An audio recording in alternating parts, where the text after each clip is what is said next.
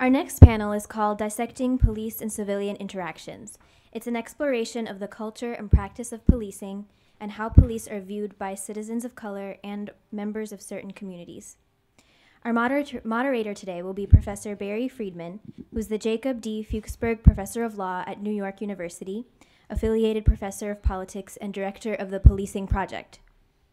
Our panelists include Lori Lightfoot, president of the Chicago Police Board, retired Chief Harold Medlock from the Fayetteville Police Department, Assistant Chief Perry Tarrant from the Seattle Police Department. He's also the president of NOBLE, the National Organization of Black Law Enforcement Executives. We also have Samuel Sinyangwe, co-founder of Campaign Zero, and David Sklansky, Stanley Morrison Professor of Law at Stanford Law School. Please welcome our panelists.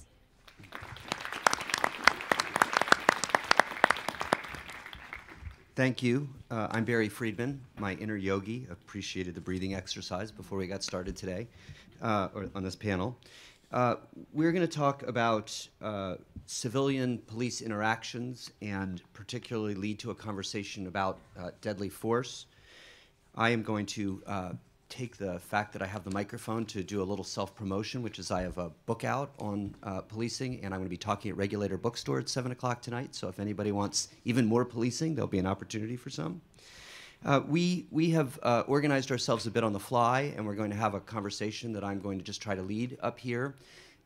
And what I'd like to do is use the conversation to tease apart three particular problems that often get mixed in together, and it's easy to understand why, but I think that we might learn more from one another if we untangle them. So the first thing that I'm going to hope to have us talk about a bit is just the role race plays in police-civilian encounters, period. Then I want to start to move to the question of force and to discuss why force is used in policing and how it's used, and then again how race might affect that. And finally move to the question of deadly force and what I was told was part of the focus of this panel. So I'm going to start by just asking a question of Sam Sinyangwe, which is, you know, I should just say this before we get started, which is that my sense from talking about these issues all over the country is that there's a great deal of passion and a lot of facts, but it's sometimes hard for us all to understand the other side, just as a practical matter, to learn from it. And so I want to take some time on the panel today to let us just learn about how people feel about why things happen factually, what policing is like, what the experience of being policed is like, and then move toward our points. So I want to ask Sam, if he will, just to tell us whether and how being policed is different if you are a person of color than it is, as best as you can perceive from the work that you have done, if you are not a person of color, in ways that might affect the nature of those encounters. Sure. So, and that's a deep question, so I'm going to try to be as succinct as possible. You know, policing is one aspect of a broader system, and I think the previous panel spoke to the system of white supremacy. And when we talk about disparities, racial disparities in treatment with regard to policing, it's important to note that that occurs in every domain of American life, right? So whether it is the quality of health care that you are provided if you are black versus if you are white, whether it is the treatment that you get from the other aspects of the criminal justice system beyond policing. What we know to be true is that institutional racism takes place in all of the domains in our life, and that we need to address all of them.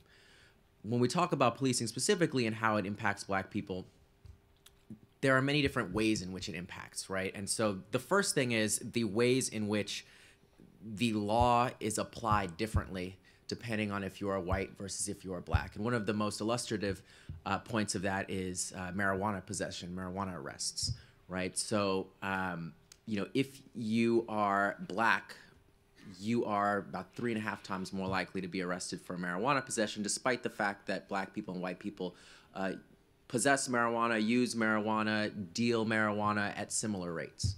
And so that means that your risk of doing the same thing is higher if you're a black person. That means your anxiety is higher. The threat of an encounter with an armed police officer is higher. And that transcends every phase of the criminal justice system, right? So it could start with contact. It also involves your interaction with that police officer, right? So a study from the Center for Policing Equity showed that controlling for all other factors, for crime rates and behavior during an interaction, et cetera, police were more likely to use force against black people in the process of making an arrest than they were against white people, right? When we look at deadly force, right, the next sort of tier of threat, right? So starting with your likelihood of being encountered by a police officer for the same thing, oftentimes for nothing at all if you're black, to your likelihood of force being used against you, you being harmed in that interaction, to your likelihood of being killed during that interaction is higher. You're about 3 times more likely to be killed by police if you're black than if you're white. And again, those disparities persist even after controlling for things like police contact and crime rates, et cetera, right? And so what I'm saying is that ultimately your threat, the threat that you feel, the anxiety that you feel, your likelihood of being harmed by the state is higher if you're black in whether you are walking down the street, whether you are doing something that a white person who's doing the same thing would have a different response by the state. So that is sort of the world that you live in if you're black, right? And I think what's important to note is that this is something that policies and practices participate in allowing to happen, in encouraging, right? And so when we look at the ways in which the law is constructed to give police leeway to engage however they want to engage during those interactions, that there's no accountability structure with independent investigations and prosecutions of deadly force, for example, we see that, in fact, the same biases that many of us have, in fact, the majority of people have anti-black bias in this country, according to the Implicit Association Test, Project Implicit at Harvard. But those biases in the hands of somebody who is armed, a police officer, can prove deadly, right? And so I think that's what we see when we look at the numbers. Great, that's terrific, Sam. So what I want to do now is we have 2 chiefs on the dais here. We've got retired Chief Harold Medlock from Fayetteville, who I've never met, and Assistant Chief Perry Tarrant from Seattle, who I just met. And I want to just toss a couple of questions that come out of what Sam had to say to the 2 of you. So, as I understand and distill what Sam said, and forgive me if I get it wrong, Sam, there's legitimate anxiety that happens in these encounters. And then on the face of that legitimate anxiety, there's a great deal of police discretion about what can happen during the encounters. And so I want to ask the chiefs, I'll start with Chief Tarrant, whether there's consciousness on the part of departments that there is this additional anxiety, whether there's training that addresses it. You might want to say a word about conscious or unconscious bias training. So why don't we start there? Sure. And good morning to all of you, and thanks for being here. First of all, before I got into policing, I was black. When I leave policing, I'll be black. So I totally get the anxiety with that scenario. But more importantly, my story and how I got into law enforcement is not that unusual or not that unique. First of all, when I was going to a school, law enforcement and policing was nowhere on my radar, as it is for most African-American males. My involvement in how I got into law enforcement had to do with being stopped. I was stopped one night leaving campus. I did not like the way that contact went, so my choices were to live with it or try to have an impact on the system. So that's how I got into policing, with the intent of changing those contacts. Contemporarily, what you're seeing within law enforcement is a shift into paying more attention to who we're recruiting and who we're bringing into the system. And the reason why is because historically there was a desire to bring folks into law enforcement that were already battle tested. I do not have a military background. I was never in the military. My father was. I moved around a lot as a military brat. But I don't have a military background. But that was who we recruited, very heavily recruited historically. One of the things I learned when I lived in the UK was that it was called the police service as opposed to law enforcement. There is a big difference there. And when you talk about the history of policing in the U.S. And how policing got started, two completely different systems all the way around, and you heard some of that earlier this morning. But when you start talking about who we're bringing in policing now, we're looking for folks who have greater socialization, and more importantly, we've made a very conscious effort to shift a lot of our training internally to not only identifying those biases and helping our personnel identify their own individual biases, but being able to put them in check in order to do the job. And that's really what we want. The bottom line is everybody has a bias. It's what you do with that bias and how it affects your daily interactions with the community. And that's where we're putting a lot of our investment and a lot of our time and a lot of our money.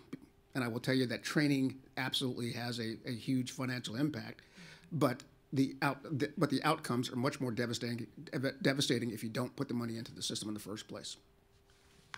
Chief Medlock, do you want to follow up? Sure. I just want to say that,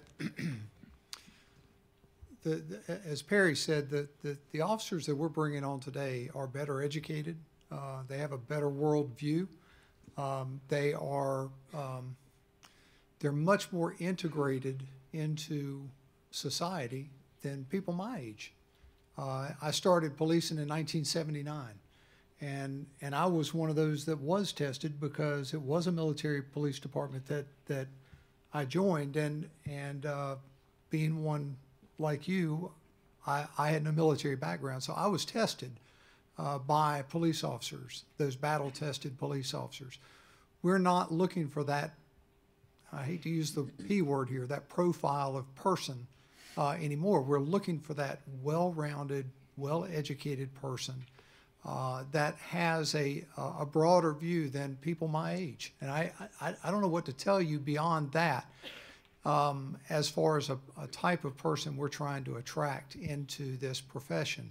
I absolutely agree that we in this country need to begin a movement away from police departments and away from law enforcement and make this truly a police service, because we are a service to the community.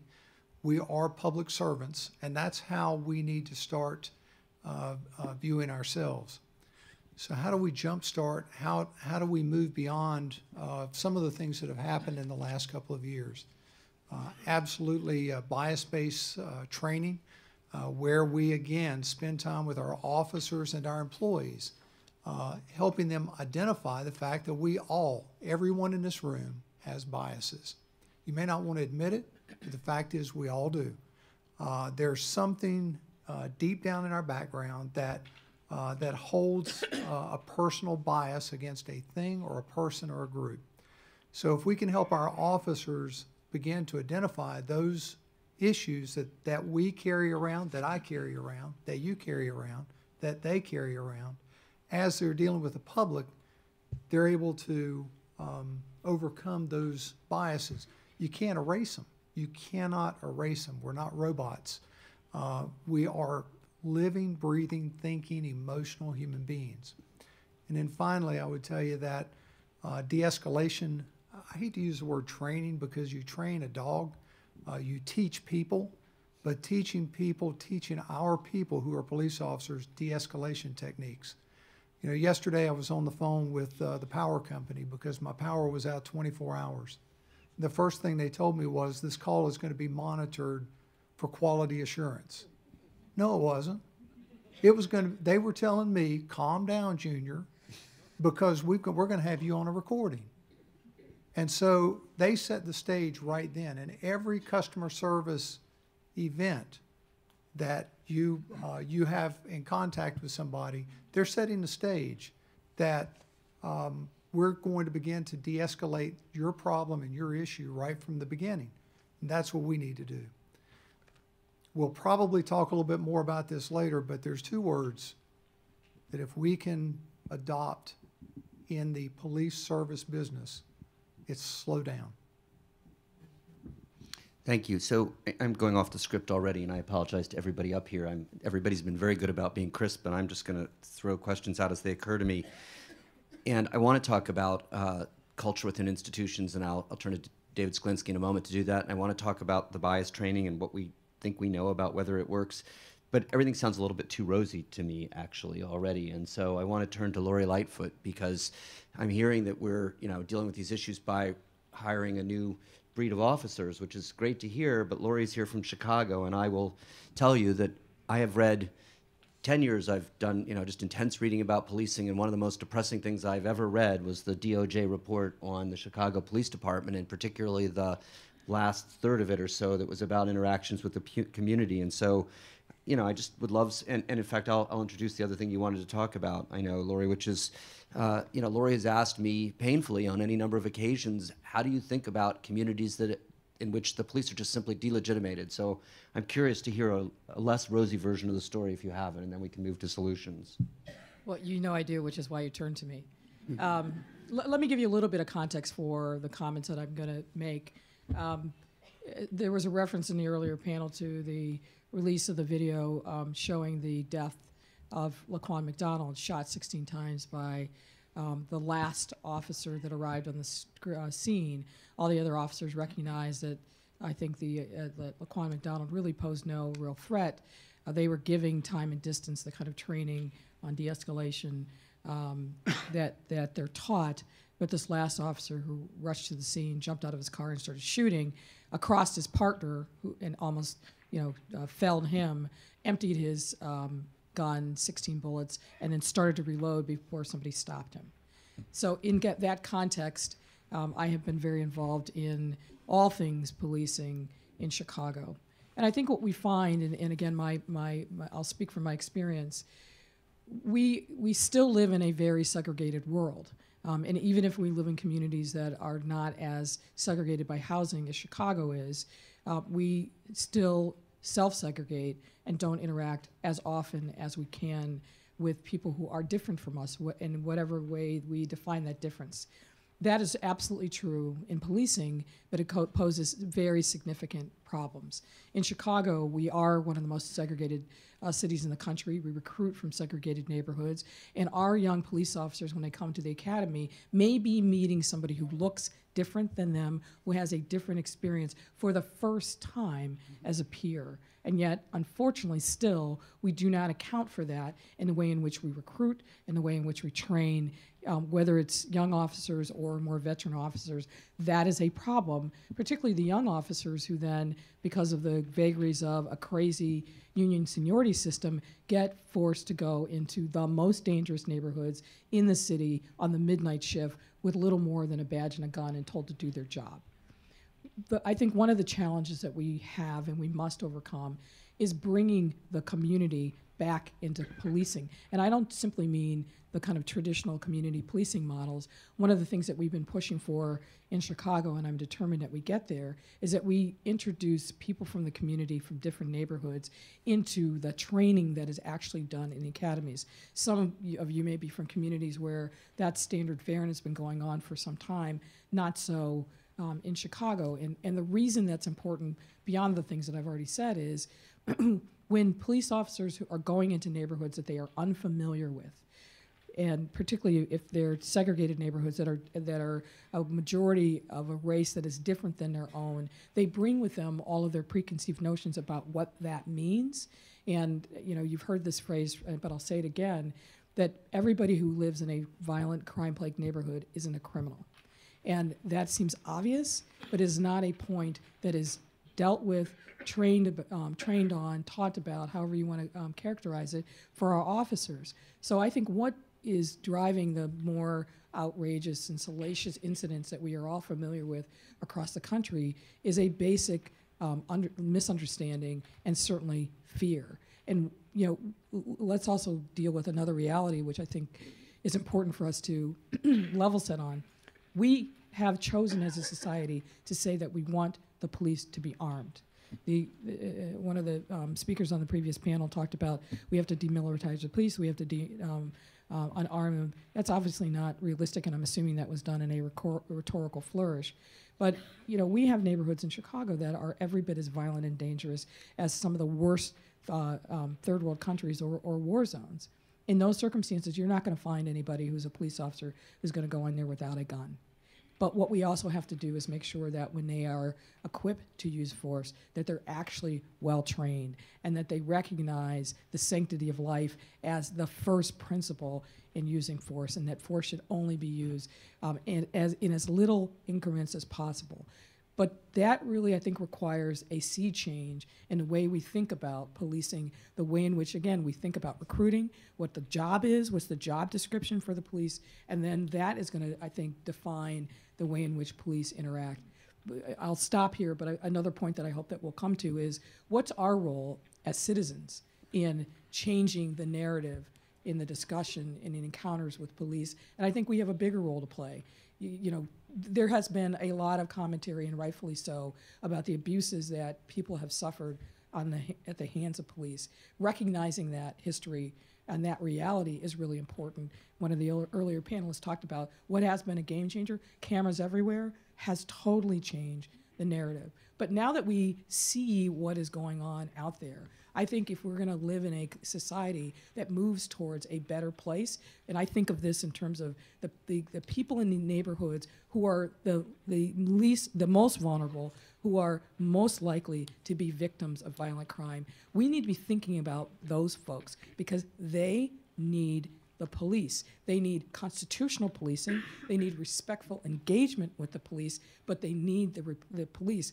We have too many children across this country, particularly in urban centers, that learn the concept of duck and cover before they learn their ABCs or their colors. And that is ridiculous, and we have to stop that. But we can only get there if we start moving towards a productive narrative focused on solutions.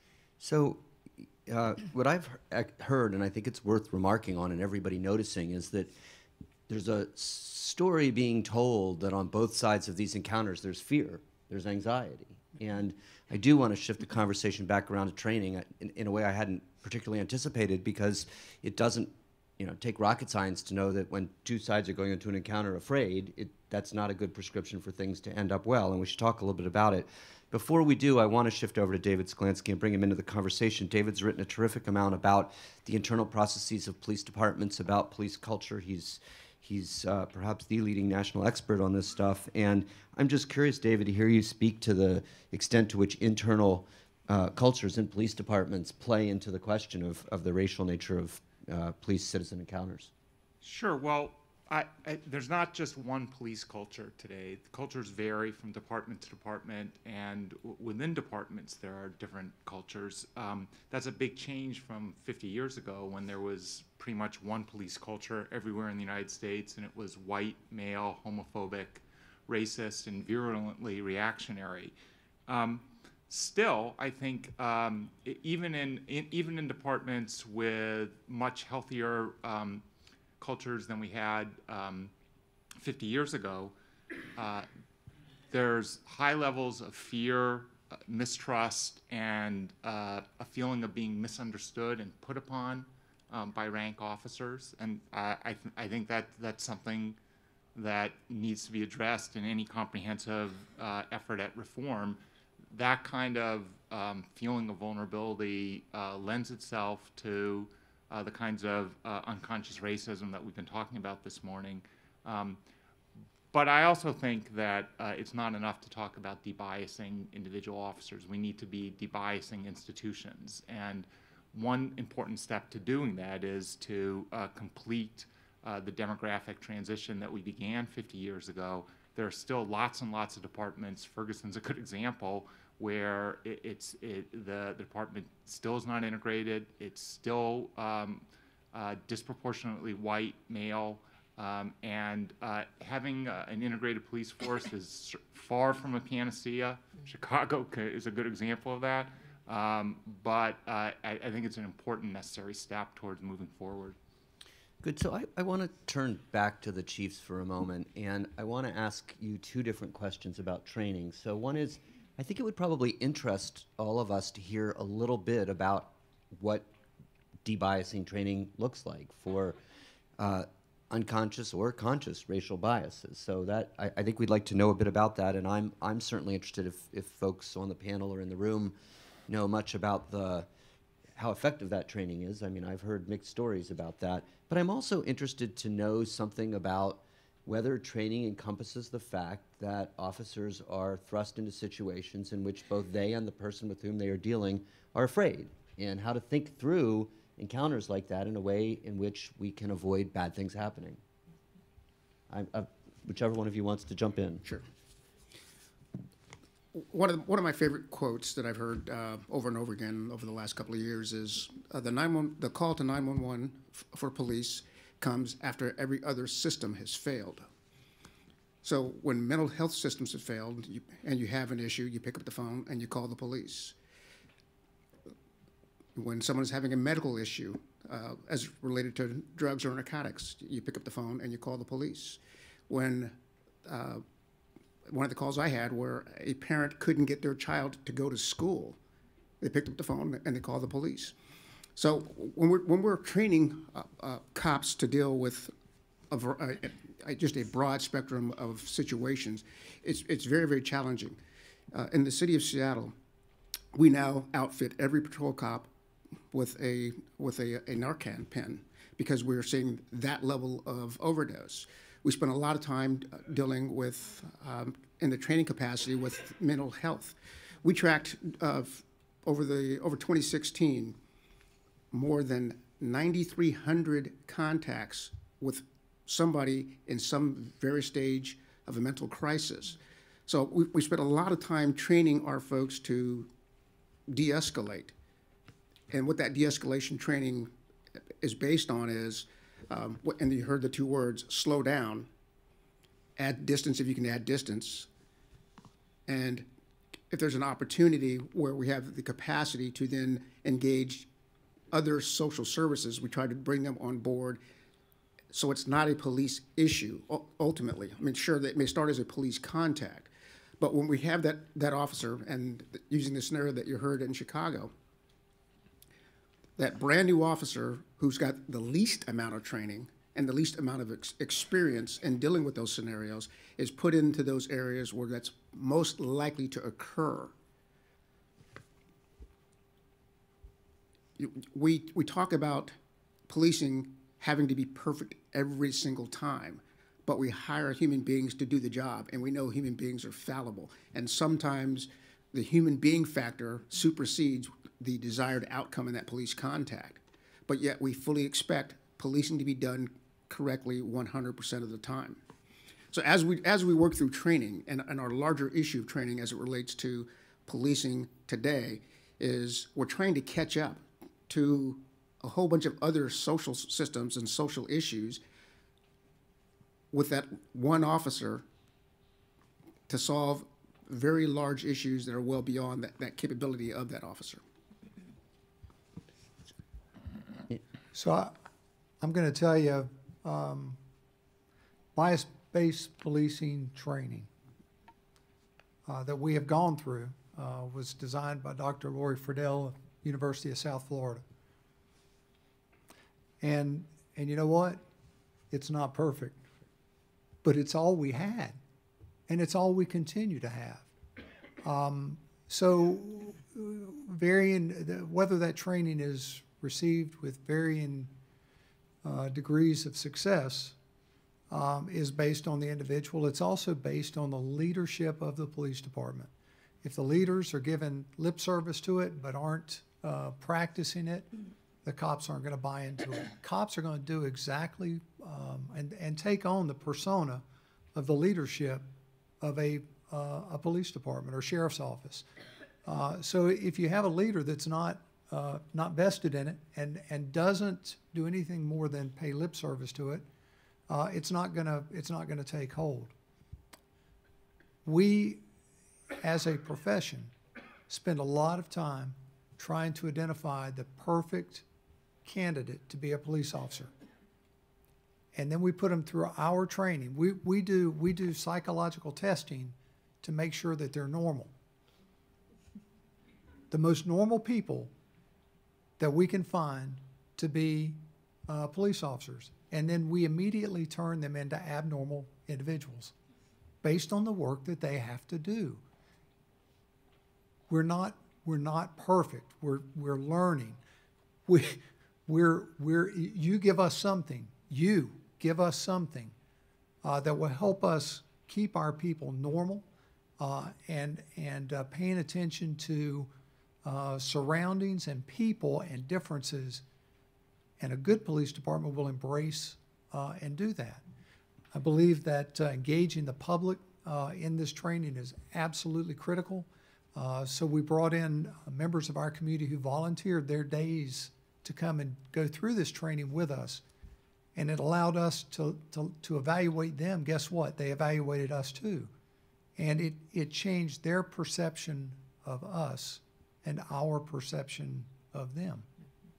So I want to move us to force, but first Lori Lightfoot tugged at my sleeve here to just say something about the debiasing training. So I'm going to place my comment in kind of a larger context. I view the police departments in every community as one of the most important institutions. That's my perspective. But what I've found in Chicago and looking across the country is that the police departments themselves don't view themselves in that same way. In part because they spend so little energy and resources investing in their most important asset, which is their people. I was chair of a police accountability task force in Chicago. One of the things that we did is looked at, well, what are the training and investments that have been made by the department? We have the second largest police force in the country. And what we found is that once you graduated from the police academy, you could spend the next 25, 30, 40 years of your career and not have any more mandatory annual training other than firearms qualification, which is 30 bullets into a paper target. If you think about any other institution that you know where the people are the most important assets, it's unconscionable in my view how little we have invested in training and equipping and continuing to teach officers as they evolve from 20-something-year-olds to 55, 60-year-old men and women over the course of their career. So the one thing that I wanted to challenge the chief on a little bit in the friendly back and forth here is it's not rocket science. The bias training, corporations, universities have been doing this training for years. You can, and I can give you a list of like 5 or 10 people that could come in and help. What is needed is the leadership and the will to do it. And if you don't have that, then you're going to find yourself frustrated and say, well, we have this, but it's not that great. And again, I don't mean to belittle your comments, but part of what needs to happen across police departments everywhere in our country, and particularly in our larger cities, is somebody actually has to give a damn about changing the narrative. And part of changing the narrative is about making sure that every officer, regardless of their background, is able to police in every neighborhood in your community, regardless of where they come from. That takes a lot, but if that focus and determination isn't there and the leadership doesn't embrace that as a core mission, then we're going to continue to fail and we're going to continue to see the next sensational shooting, death in custody, because we haven't committed ourselves to making things better. Could I just respond to that? Yes, sir. Amen. That's the kind of crisp statement that I welcome here. So I want to turn to the question of the use of force, and I actually want to go back to the chiefs, though I'm conscious I've cut Sam out now for a while, so I promise I'm coming your way. But I just want to start to talk about force, because I was at a gathering where, a very well-respected chief said, people don't want to deal with what policing is, which is that it involves a great deal of force, sometimes of brutality, and that is what the job requires at times. And I'll also tie that to the fact that, I think that Chief Tarrant rightly points out that officers often are stuck dealing with the social problems of society, that society's not picking up to deal with itself. But it is also true, we haven't talked about the P-word profiling, but that there are plenty of encounters that are not the mentally ill and that are just, ordinary citizens being stopped by police officers, and some of those turn bad. So I think what I want to do is just start by asking Chief Medlock and Chief Tarrant to just say a word of education to us about how to think about the use of force, because I think very often civilians are troubled by force, but don't think about it through the eyes of officers that feel the need appropriately at times to use it. And then we can pivot to inappropriate uses of force. But let's just start there. So there are people that just have committed a crime, just don't want to go to jail.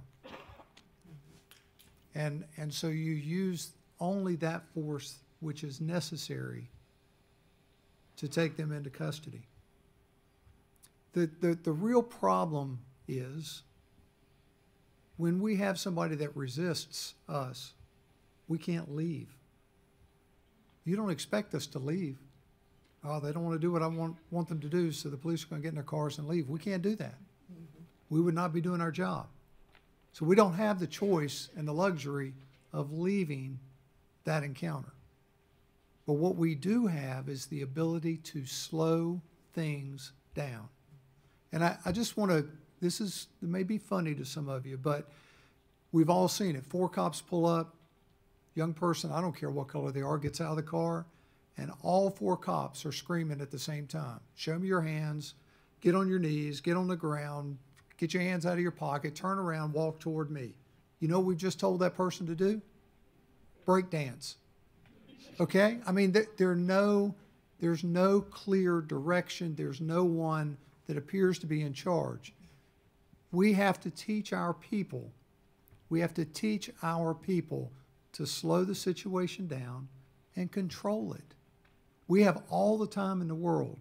We need to tell our cops and remind our cops that we're not getting paid by the call for service. If it takes 8 hours and we've not resolved the situation, guess what? We've got more cops coming to work.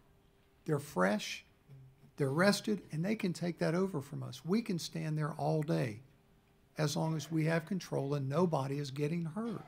So slow it down. So I'm just going to poke right in here just because one of the hats I wear is as the reporter for an American Law Institute project on policing. And we've got a group of people that are working on that as national advisors that scans the gamut from Black Lives Matter to police chiefs and prosecutors with plenty of community folks in between, advocacy groups. And the first part of our project that we've completed is on principles of use of force. And I was not the lead on that. 2 of my co-reporters, Brendan Garrett and Rachel Herman at UVA were. But, you know, one of the things that we end up saying challenges a bit of what you just said, though, which is, you know, makes me think about Eric Garner, which is it ever appropriate to walk away? That the amount of force required to achieve something is so out of line with what it is that society might have been trying to achieve in the first place that maybe it was a mistake. So I just want to throw that out there. I want to give the chief a chance to say something, and then I'm going to ask Sam a question. Seattle Police Department is one of 97 cities currently under DOJ monitoring. In Seattle's case, it was for excessive use of force. We had to revamp our entire training system as it relates to the use of force, which involved a complete rewrite of all of our policies, and we absolutely involved the community in developing the policies that we now operate under. A lot of our policies as it relates to the use of force absolutely require officers to carry intermediate systems to deal with resistance. And in addition to that, it requires the officer to document whether or not he or she attempted to de-escalate before the application of force. I mentioned the mental health contacts earlier. Before we started tracking those, we really had no idea how often force was being used to gain compliance or to take someone into custody. 2016, when we did track those numbers, less than 1% of the contacts that we had resulted in any use of force. And that includes de minimis use of force, and that's basically a soft hand contact. There is that value in taking that additional time to develop training as it relates to use of force. The other hat I wear is the national president for the National Organization of Black Law Enforcement Executives. And our organization, along with a few other peer organizations, just recently released a model policy for police departments to utilize as it relates to the use of force. Gary, if I could just jump in for a second. Sure. I think slowing it down is important. I think knowing when to walk away is important, but not starting it is important too. And we initiate too many coercive interactions with civilians in this country, and we do it in a racially biased way. And attacking that is an important part of the solution. So we could not have played this better if we'd worked on it in advance. I was just headed there. So, and I was going to go to Sam, but you should also feel free to jump in, which is to say, you know, as I've listened to the conversation and as I listened to Chief Tarrant talk about, you know, issues of mental health and drug abuse and homelessness and all the things that the police have to deal with, but again, as David points out, a lot of the encounters between police and civilians are not that. And we are living at a time when there is controversy about what I might call proactive policing.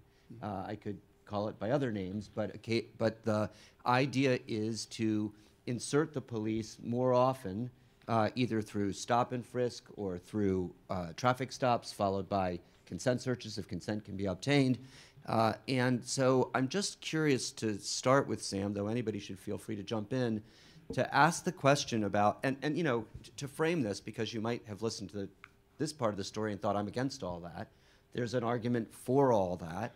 I don't think we have very good data about much of any of this, frankly, but the argument in favor is that in the neighborhoods that Lori's talking about that are deeply troubled with violence, that we need to increase the police presence, and this is a way of increasing the police presence. So I'll start with Sam, but just say, you know, is this, I feel like I'm teeing up a ridiculous question, but people take it quite seriously, which is, you know, is this helpful or unhelpful, these forced encounters? So I would say unhelpful, and I would say that, you know, we have to think of policing as the most intense form of government intervention in anybody's life. It is an armed person coming into your life with the power to make you do anything that they want you to do. And that requires severe limits to be placed on the way that that power is used. And that involves reducing the amount of contact between police and communities in those types of ways. That means we need to be decriminalizing things that police don't need to be playing a role in enforcing. Things like marijuana possession, things like somebody having an open container of alcohol in the street, right? Somebody having a mental health crisis. There are alternative solutions. There are alternative approaches to those behaviors that do not involve an armed person coming in without training, trying to essentially get somebody to do what they want to do. So, for example, we need to be investing in those other solutions. Oftentimes, those solutions do not have, they may not have even been established. There isn't an alternative number to call of the 911. There isn't an alternative response. And there isn't funding for it, oftentimes. All the funding goes to police. And so how do we actually think about investing and scaling up alternative solutions that have social workers, that have mental health providers, crisis negotiators, and others dealing with these situations instead of police? I think the other piece is this question about force. And you mentioned the model policy and some of the reforms that Seattle has made. You know, we looked at the use of force policies of the 100 largest police departments, city police departments in America. And what we found when we read through each of those policies was that there is huge variation in the level of restrictions placed on how and when officers use force just across police department policy. And those restrictions actually are significantly correlated with the likelihood that those police departments use deadly force. So much so that we identified 8 types of policies that restrict in some way the way police officers can use force. Things like requiring officers to de-escalate situations when possible, restricting deadly force to after an officer has exhausted all other reasonable means of apprehending somebody, having a use of force continuum, things like that. What we found was that police department, these 8 things that we identified were associated with a 72% reduction in police killings, right? So a police department that implements all 8 of these recommendations is 72% less likely to kill somebody than a police department that does not. And so that means that these policies matter, right? So we talked a lot about training. I think training is important. When we look at training, we look at police recruits. The average police recruit gets 40 hours of firearms training, again, shooting into a target, center mass, a kill shot. They get about 8 hours of de-escalation training, 8 hours of training on how to interact with folks with mental illness. That makes no sense why it's 40 hours of firearms training and 8 hours of training on how to de-escalate a situation and do the things that even the police chiefs up here are saying need to be done, right? And I think that needs to be flipped. But beyond training, it's about the standards, right? It's one thing to have a particular training. It's another thing to be held accountable to a higher standard of conduct so that if you violate those standards, there are accountability structures in place to hold you accountable. And when we look at the use of force policies of police departments, the average department had 3 of those 8 recommendations. Most police departments do not have a strong civilian oversight system with subpoena power that is all civilian-led, that is representative of the community, that has the power to discipline officers or influence department policy. So all of these things, the structure itself is deficient in so many different ways. And so we have to look at that structure and be very intentional about proposing comprehensive solutions. That's what Campaign Zero is about, and many other organizations have proposed. And I think we still have not seen a police department really commit to saying, you know, this is our comprehensive plan. These are our benchmarks and targets in terms of police violence, in terms of how many fewer uses of force we want to have next quarter, the quarter after that, how many fewer police-involved shootings we want to have. These are our goals that we want to achieve. We haven't seen that happen, right? We haven't seen any sort of benchmarks to hold police departments accountable in terms of data being proactively proposed outside of a DOJ investigation.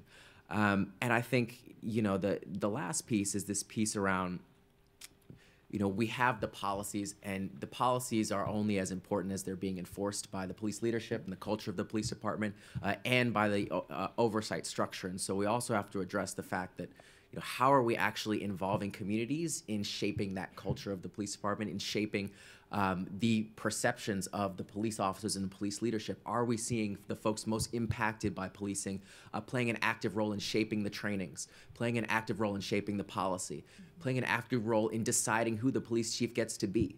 All of those things we have yet to see in many cities. So I want to just, Sam rushed into deadly force, but I want to slow down like we've been taught to do. And so I want to talk about force for just one more minute and then wrap back around to deadly force, because I think some of the things you said initially are worth thinking about. And I actually inclined to go to David with this, which is I'm still curious about this, you know, number of encounters that occur and where it is that we should be cutting back those encounters. Sam gave this example of calling in other folks to deal with things that happen on the street, whether it's open containers or rowdy kids.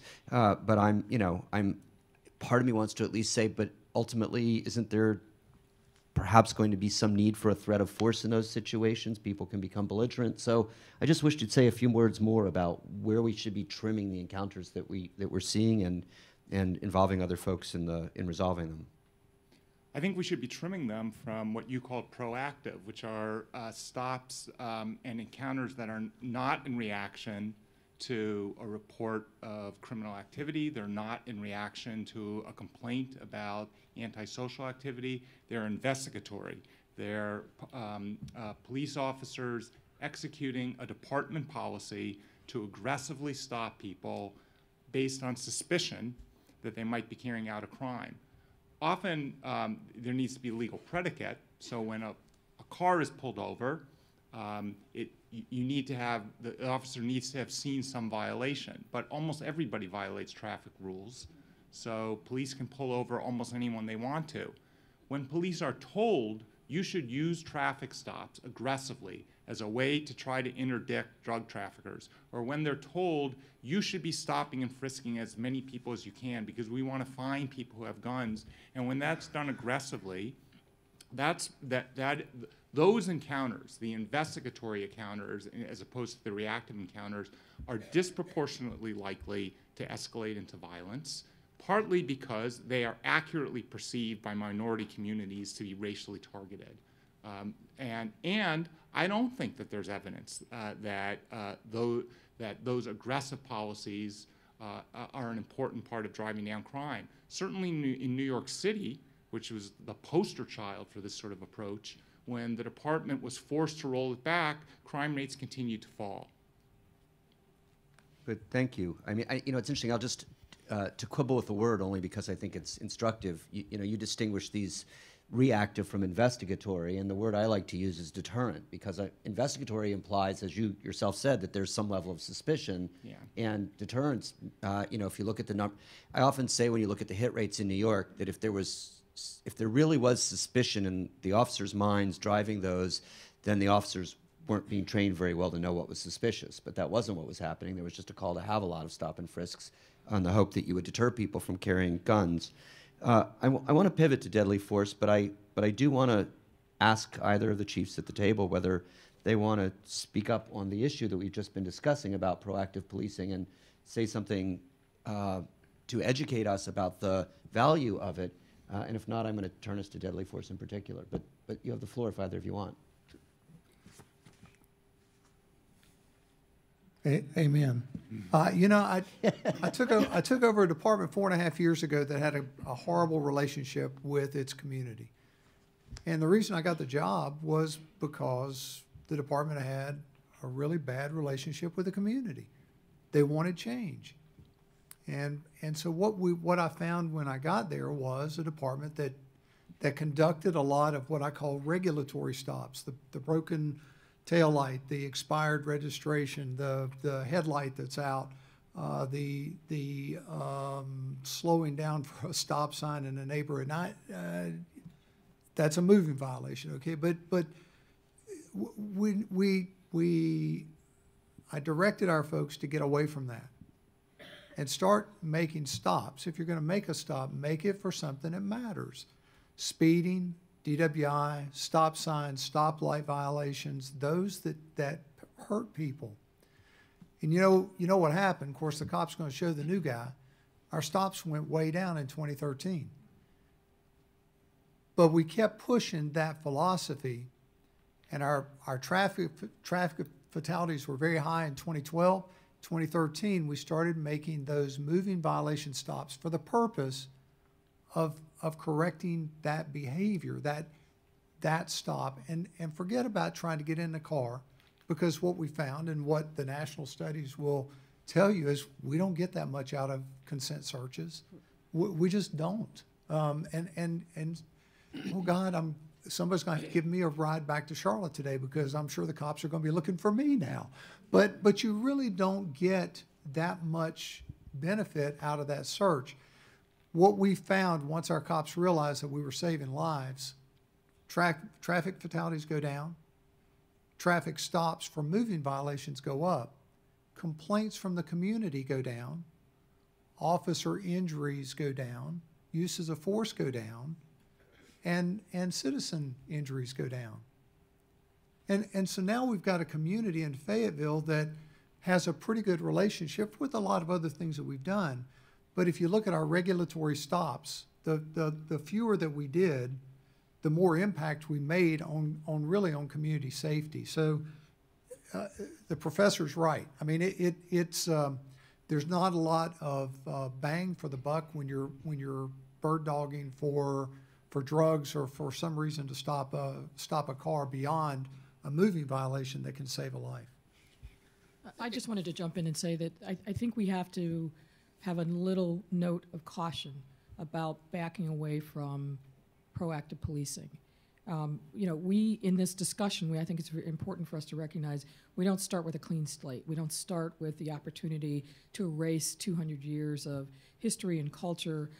We are dealing with the current cards that we are dealt. That doesn't mean that we can't change things, but I think we have to be realistic about what we want to change, and I think we need to be more thoughtful about the policy. What the chief just talked about, which I think is really helpful, is thinking about policy and policing from what is the desired outcome and how do we get there, and thinking also about what are the unintended consequences. So, for example, in Chicago, we had a police superintendent via Newark, and came to Chicago and said, stop and frisk works. So he issued, in effect, an edict, and by the time that got translated down to the street, officers were literally stopping grandmas in their nice old cars on their way to church. And what that did was created this widespread sense of anger and hatred of the police in black and brown communities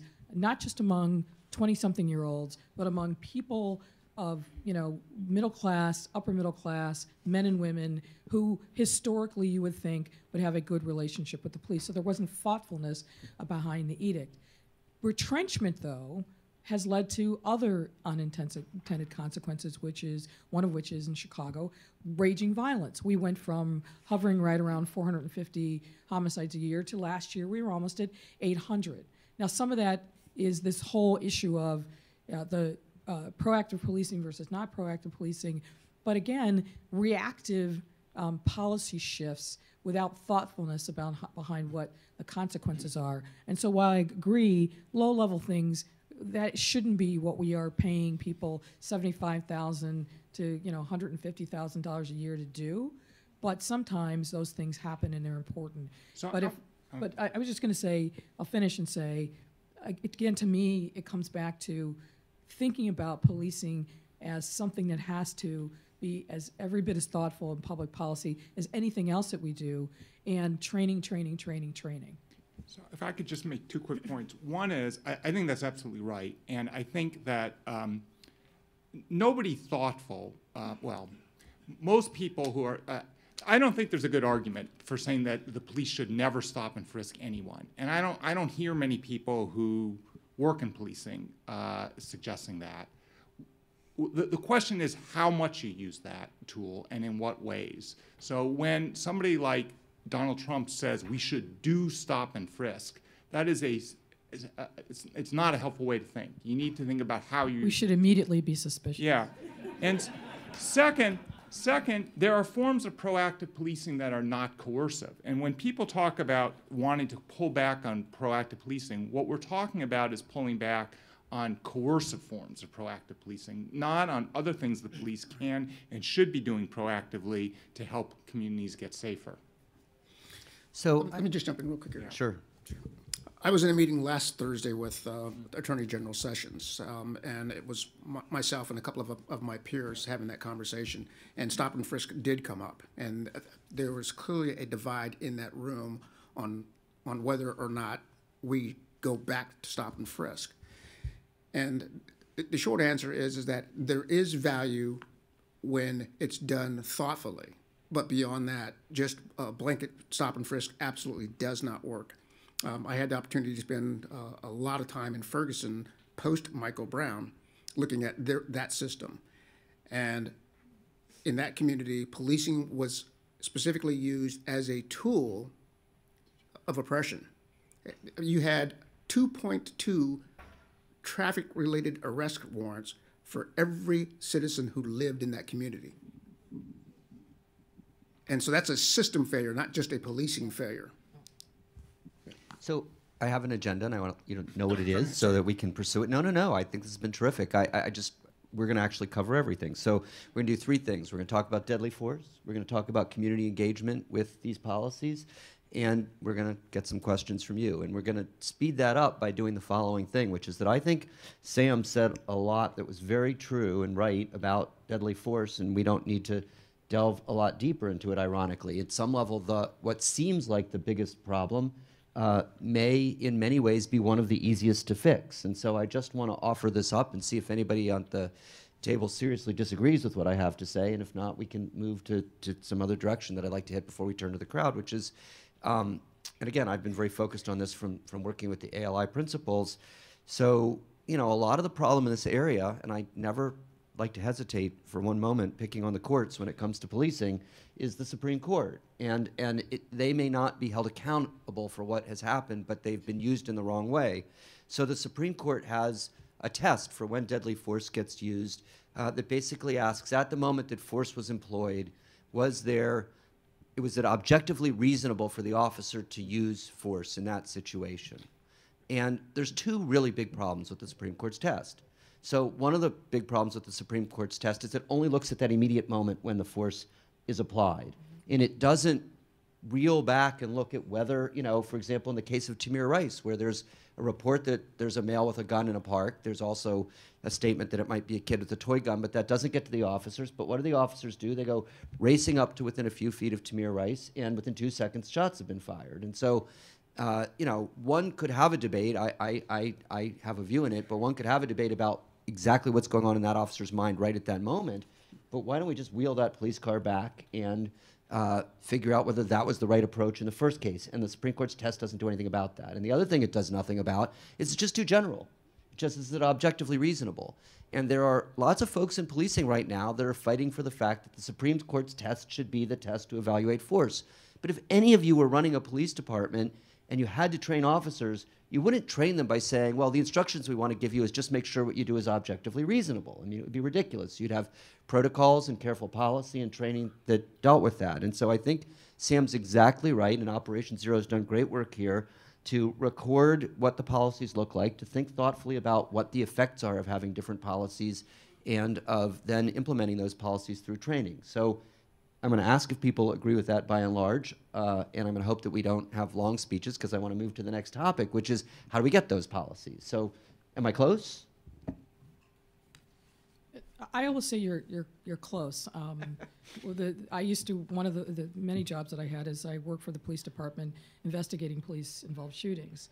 And I think one of the challenges that we always had in thinking about this very esoteric use of force model is, well, what were the circumstances that led to the officer to believe that he needed to use force? So your point about just looking at the literally what was in the officer's mind, what were the circumstances at the time that the trigger was pulled, misses, I think, a lot of context that both is important to understand how you got from the call or the encounter to now someone's on the ground with a shot in them or multiple shots in them. And I think it also misses an opportunity to learn from those circumstances where policies and practices might need to be changed to better equip the officer with the tools he or she needs to do their job more effectively.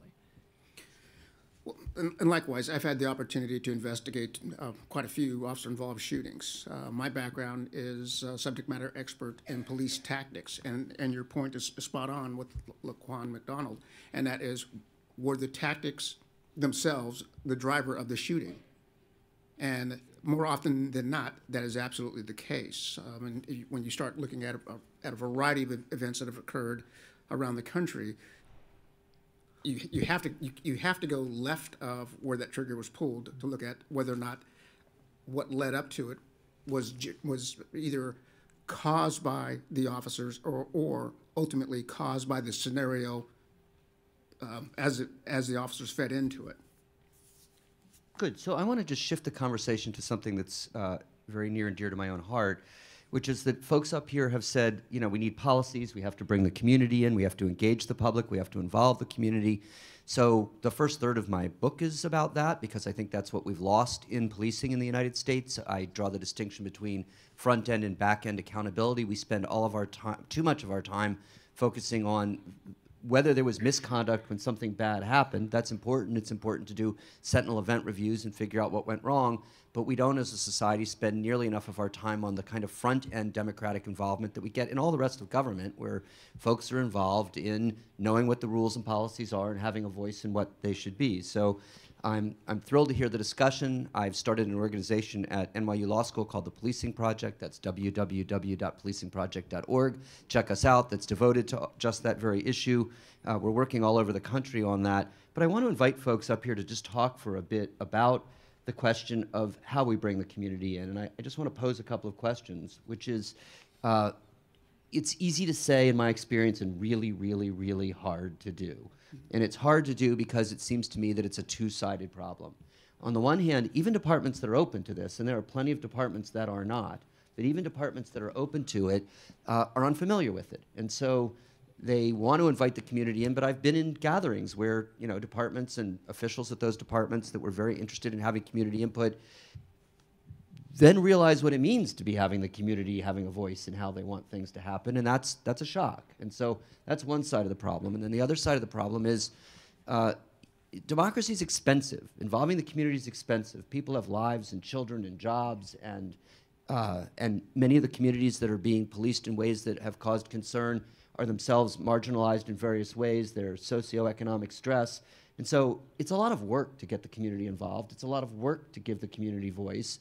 And I hear a lot of talk from both sides about usual suspects, and some people stand up and claim to represent the community.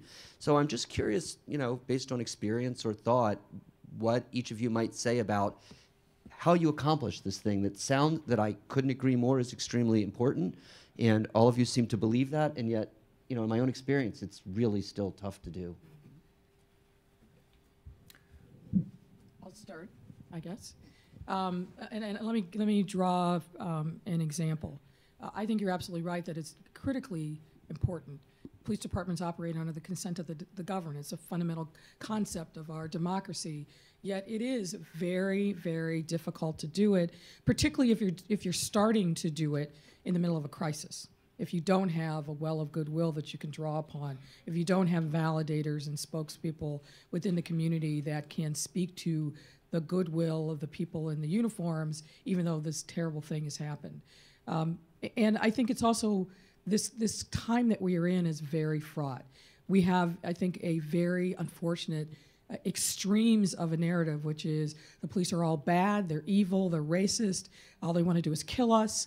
And the other extreme is if you criticize us, then you're terrible and you don't know, and you're not supportive of the police. And we all know the truth lies somewhere in the murky, messy, middle gray area, but it's hard to get to that point. For example, as the president of the police board, we are mandated to have a monthly police board meeting. At our meeting, we take final action on disciplinary actions related to police officers. Generally, once a month, we are announcing that we're firing a police officer for engaging in some manner of misconduct. We do our business before we open it up to public session. We do our work. We announce the disciplinary actions that we've taken against police officers. As I said, many times we're announcing that we've just fired somebody. Yet we get speaker after speaker that stands up, calls us everything under the sun but a child of God, and criticizes us for doing nothing and being part of the problem, not part of the solution. And I hasten to add, there's no scorecard in what we should be doing in terms of taking action on police disciplinary matters. But the fact that people are seemingly so wed to the extreme of the narrative and not listening presents the very challenge that Barry, I think, has rightfully set on the table, which is how do you engage people in a respectful way, bring them into the conversation, but do it in a way that you're actually recognizing the pain and the anger and the frustration that's out there, critically important, but do it in a way that actually eventually leads to solutions. Because I know from the police officer perspective, look, I think the ownership of that relationship in some ways, and the problems in it, really lies, for the most part, with the police department. But there's no officer, no matter how well-intentioned, that wants to stand there day after day, community meeting after community meeting, and get beaten, bloody, and think that they are going to then turn around and say, "Thank you, sir, may I have another?" And let's like seem kumbaya at the end. That's not going to happen. So constructing the circumstances in which those conversations can happen, and doing it, I think, on lots of different tiers. Some of it's got to be outside of in private, small settings, where there are no reporters, where there are no cameras, so the rawness of the emotion on both sides can happen, but it can be done in a way that's facilitated. There are obviously opportunities and times where having big, messy public hearings is a part of the process, but I think we've got to be a lot more thoughtful about what do we want to actually accomplish. And I'll go back to a point that I said before, and then I'll stop. I think police departments are one of the most important institutions in any community, not just the government institution, any institution. And we need to take more ownership of thinking about what those institutions should look like. We need to stay engaged and not just marching in the streets when there's a problem. And we, again, need to think about they're there to protect the most vulnerable amongst us. And so how do we, in thinking about that in critical imperative, form policies, hire people, train, continue and engage in a way that involves all of us in whatever the objective is that we want to meet? So I'll say a couple things. I think, one, when we think about community engagement, who is the community that we're thinking about? Oftentimes when the people who show up to the meetings and the people who are most engaged in the process are not the people most impacted by policing. Thank you. And there has to be an intentional effort because people have been so impacted by policing. There is a reasonable skepticism and a reasonable fear of being in those spaces. And so how is, whether it's the police department or another agency tasked with doing this as being sort of an intermediary, how are we creating spaces for the people most impacted by policing to show up and play a role in shaping how policing impacts them? And I think that there are very few places that do that intentionally, that have a program to do that at scale that impacts all of the different ways that policing works, right? Showing up to the training, right? How are police being trained? Who is training them? Is it the people who have experienced what policing is like as the recipient of police using force against them or police arresting them, who know what that experience is like, that are able to communicate that to police officers and say, you actually should be doing this instead? Does that happen? Are we creating spaces for people most impacted to be leading those trainings, to be paid to lead those trainings, right? Instead of hiring a consultant from Washington to come in and talk about implicit bias and give a nice PowerPoint, are we actually hiring young black men to show up and say, this is how bias impacts my life. Here is how you can do it a little bit differently. Here's what I think you should be doing to interact differently with my community. That is the kind of democratic engagement that needs to happen. I think the other piece is around this, you talked about the disciplinary process, and, I do think that the vision is important, right? I think the community needs confidence that the police department is committed to doing things very differently. And that confidence is earned, right? And so how is it that, in Chicago, for example, the Chicago Police Data Project, it has access to all of the civilian complaints filed against police officers, Chicago police officers. And when you go on that site, what you see is that there are many, many police officers, they have them by name, who have 64 complaints against them or more, right? Individual officers, dozens of complaints against them, often for the same types of things, who are still on the force. So everybody knows that's there. The officers are still on the force. What is the plan for getting rid of all of those officers, right? Where is the bold plan for disciplining them? Not on a case-by-case, one-off basis, but as a system saying, we actually don't think that they should be police officers anymore. And now that involves, obviously, there are systemic issues with the police unions that need to be dealt with as well. But I think, to give communities confidence to show up to those meetings and to participate, there has to be commitment on the other end that we're serious about actually changing things. We're serious about making transformational changes to the way policing is done, and we're gonna bring you in and empower you to actually lead those types of changes. So time's getting tight, and I want to make sure we get some questions, but if anybody else who hasn't spoken can have a minute. Just three quick points here, what I'd like to make. I do believe in police oversight. The city of Seattle does have a police commission. The issue I have with it is it doesn't reach the folks that we want to be on that commission. And some of the folks who are on that commission don't even live in the city. So that's a bit of a challenge, but we do have oversight. The second point I want to make is that we do have, we've historically participated in President Obama's White House initiative on data collection. That's been taken down under the new administration, but there are a number of police departments that are still producing that data.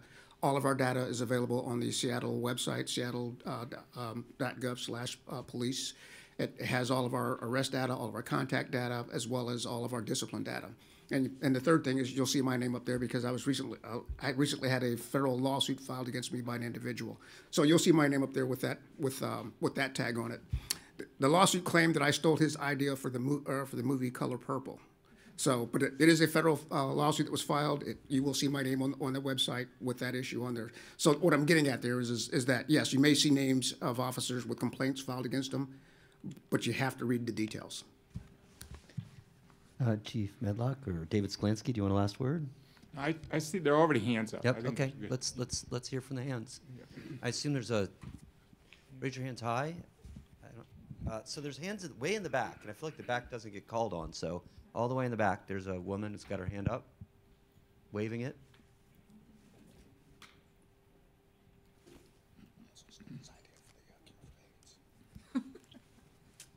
Thank you very much for that panel. I'm Crystal Fleming. I'm going to be on a panel this afternoon where we'll be talking about justice and the possibilities for justice.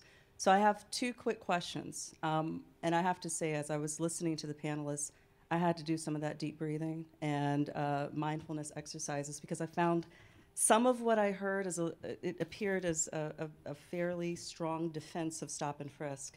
I found that extremely upsetting. I heard a comment made on the panel that almost no intelligent person or almost no one would say that stop and frisk should never happen.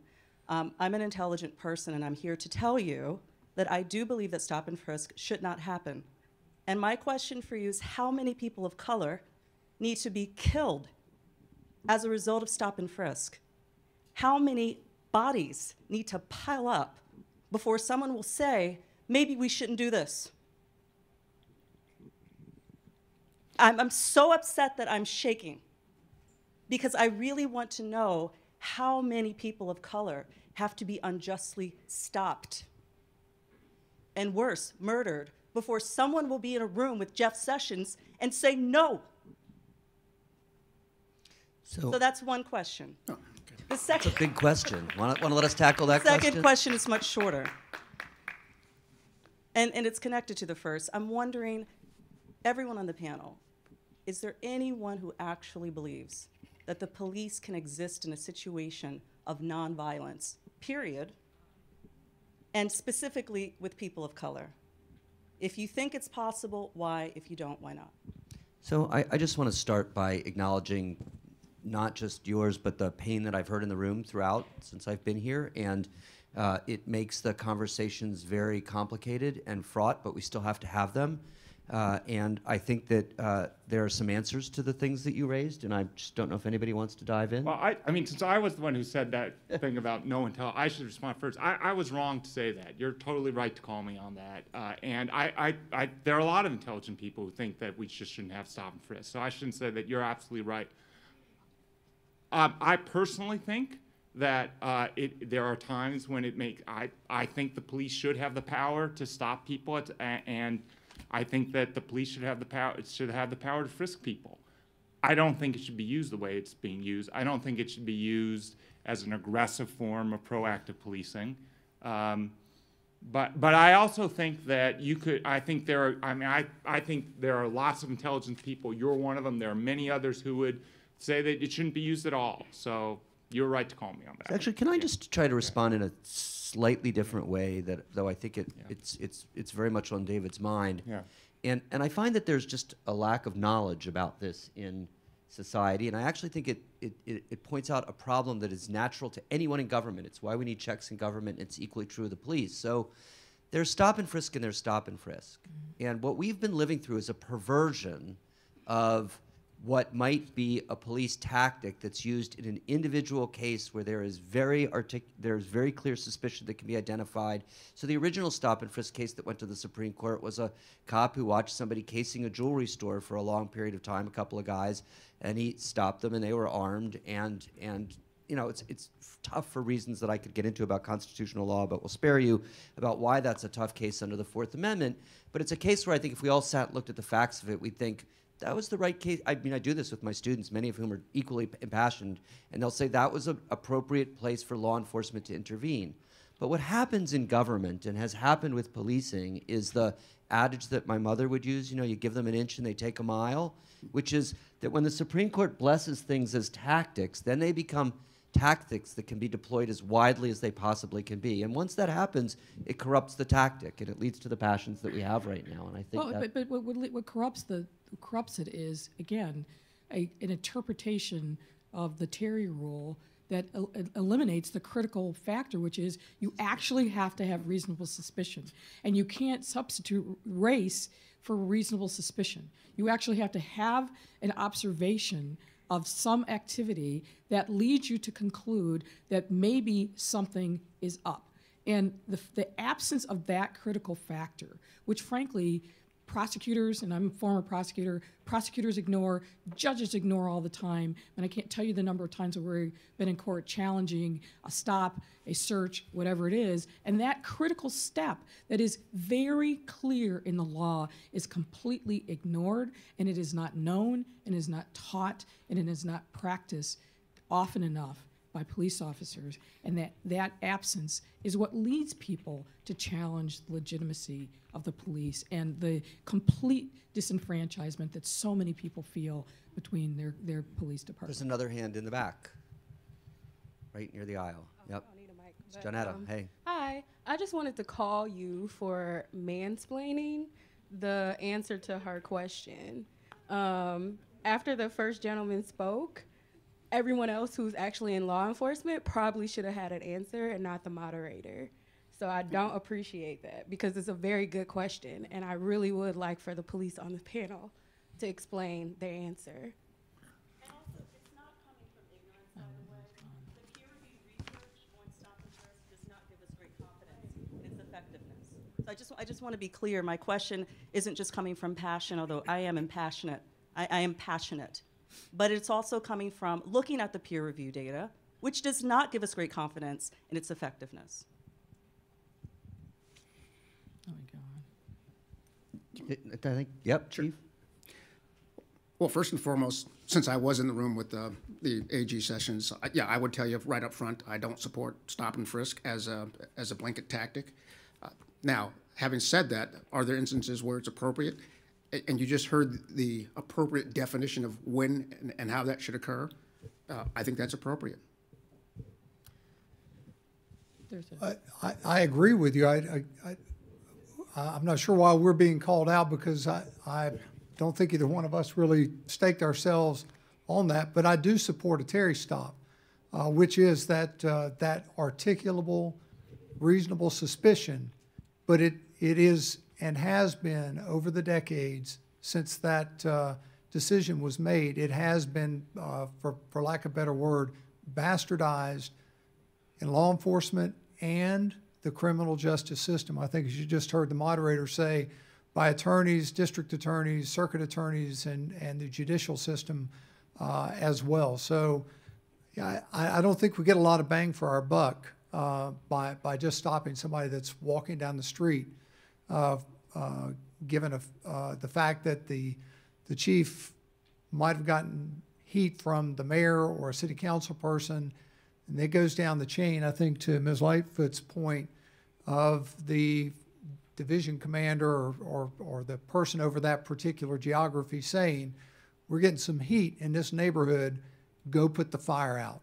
Mm-hmm. And if you only give cops hammers, everything looks like a nail.